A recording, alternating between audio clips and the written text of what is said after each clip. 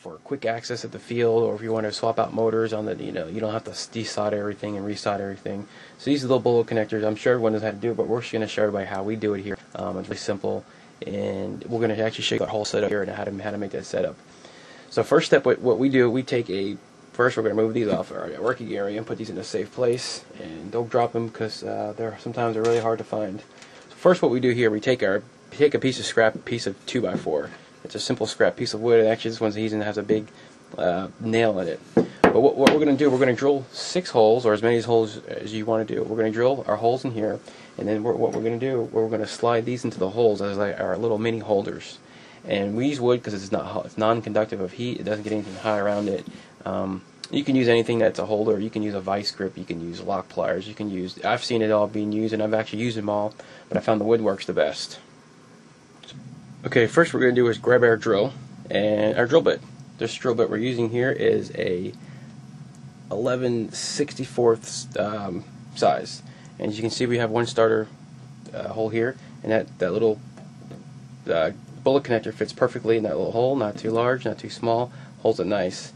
Also, you don't want them too deep because you don't want them to fall through, or too large and they'll fall through, and then it kind of defeats the purpose of this little jig here.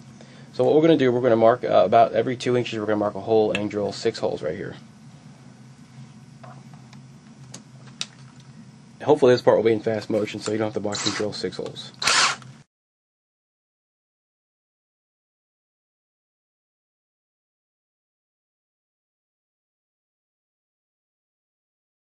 Female on this side, and the 3 male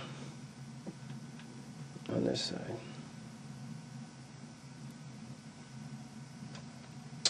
Okay, while our soldering iron heats up, I'll just show you what we use here. We have an old 40-watt Weller's soldering iron. This thing is probably 15 years old, I suppose. And then what I think is the most important part is the solder.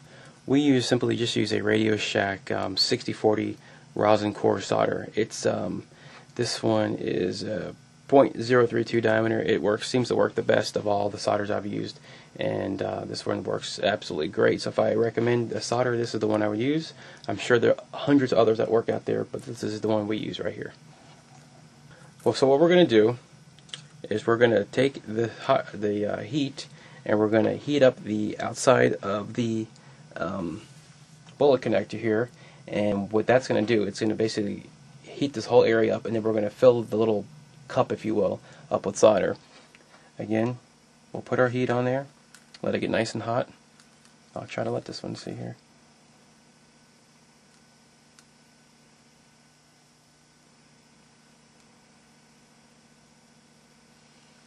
Yeah, this will be tough so the camera can see here, but you get the idea.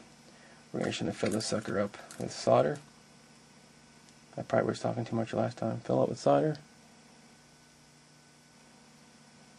A nice little bowl of solder right there we have. Simply take our wire, any wire. We'll take the black one this time, or whichever comes to the surface first. Alright, yellow. So we'll take our yellow wire, put it into the hole right here. Take the heat away, let it cool. Okay, for the last bullet connector here, again we're going to put our heat source on there.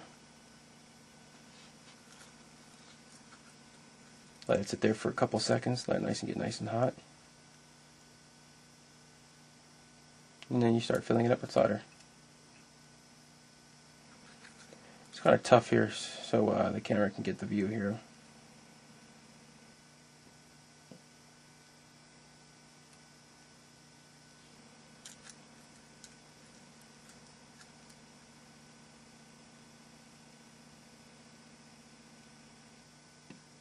Okay, fill it with solder, get your last wire, that black one right there, and you simply just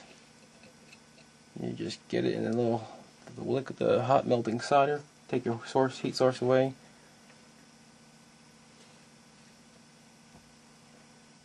Okay, the Shrinkwrap, it comes in plenty of sizes, plenty of shapes, plenty of colors, plenty of lengths. So what you need here, we have this Shrinkwrap right here. It actually fits over the joint right there, and once you put the heat to it, it will shrink down to size. So what I want to do here, I'm going to take a sharp razor, brand new from the package, and cut myself 3 sizes about yay long. And that yay is probably about 1 inch.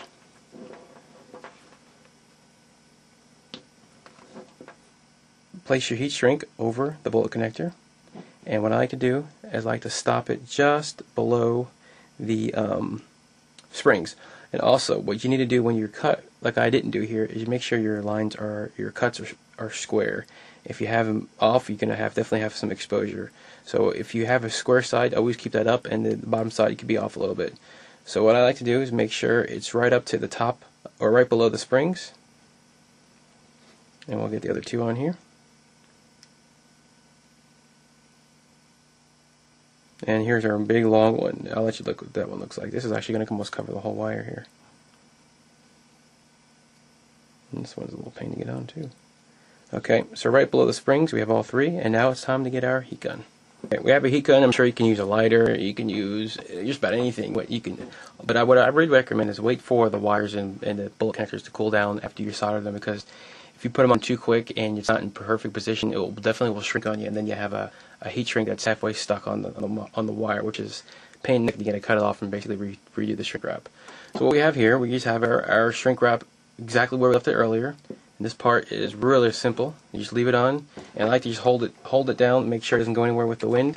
But turn the heat gun on.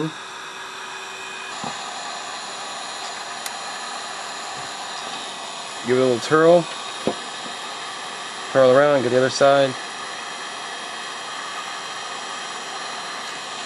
And voila, we are done with our motor. There's our motor, there's our bullet connectors. It took us probably, about 5 minutes to do that. And that's a professional look. And we also made our little jig. Okay, we have the speed controller all done, shrink wrapped, soldered on, ready to go. And for the speed controller, I like to, if you can see here, I like to keep the shrink wrap all the way to the very tip, because what happens, the idea of these is to keep the gold connectors not to touch. The shrink is, so if you have it touch, you can short that out. But so I like to keep mine extra long, and sometimes if you can see here, I even like to overhang them. And what you do, you simply just get them all together and you just plug them in. And the best way to do it, you did a good job if you have minimal or no gap like that one right there. But here you go, you have your speed controller and your motor all hooked up, ready to go. The best part is, when you're hooking your motor up, you don't know which way it hooks up. You just simply unplug any of them and you plug them back in.